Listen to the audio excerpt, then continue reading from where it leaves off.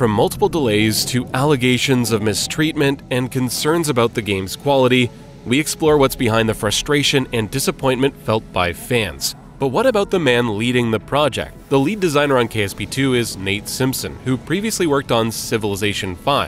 Simpson brings a wealth of experience in game design and a passion for space exploration to the project. He has promised that KSP2 will retain the core elements that made the original game so beloved, while adding new features and improvements that will take the game to the next level. With Simpson at the helm, fans are hopeful that KSP2 will be even better of a game than its predecessor, and will push the boundaries of what is possible in the spaceflight simulation genre. Is KSP2 in trouble? Watch to find out, and if you're enjoying the video, please give it a like and hit the subscribe button for more content just like this. Kerbal Space Program 2, or KSP2, is an upcoming spaceflight simulation game developed by Intercept Games and published by Private Division. It is a sequel to the critically acclaimed Kerbal Space Program, which was released in 2011. However, the launch of KSP2 has been surrounded by controversy for several reasons. Firstly, the game has faced multiple delays in its development.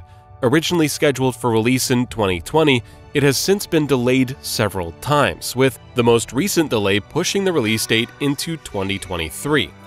This has caused frustration among fans who've been eagerly anticipating the game's release. Secondly, there has been controversy surrounding the development team.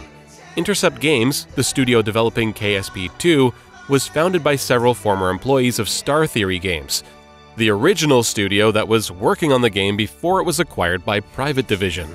The former Star Theory employees claim that they were fired by Private Division without warning, and that Private Division then attempted to hire the entire team back, but at a lower salary.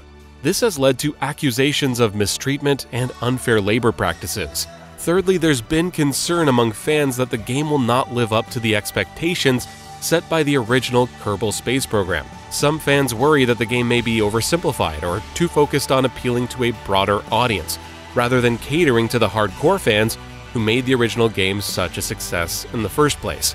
Overall, the controversy around the launch of Kerbal Space Program 2 revolves around concerns about delays, labor practices, and the quality of the game itself. I am beyond eager to see the game released, and I hope that it will live up to the high standards set by the original KSP. So what's your bold prediction? Let me know in the comments below, and we'll see you in the next one.